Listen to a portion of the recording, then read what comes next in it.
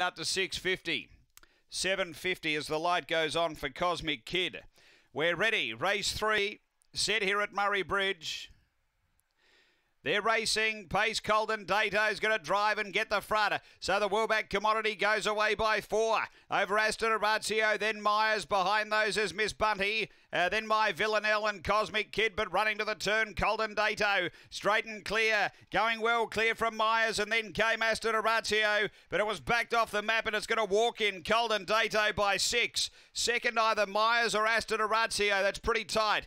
Miss Bunty fourth, and then came My Villanelle and Cosmic Kid. The time here is around 22 and 10 after the running of race number 3. And too good here, number 2, Colden Dato for Cheryl Herman. Very well backed. It was $8 in and all the way. Number 2, Colden Dato was never in danger. The 5 grabs second, Myers for Tony Rasmussen. And the 4, Aston Orazio, is third for Matthew Payne. So it's 2, 5, 4, 10 fourth after race number 3 here at Murray Bridge.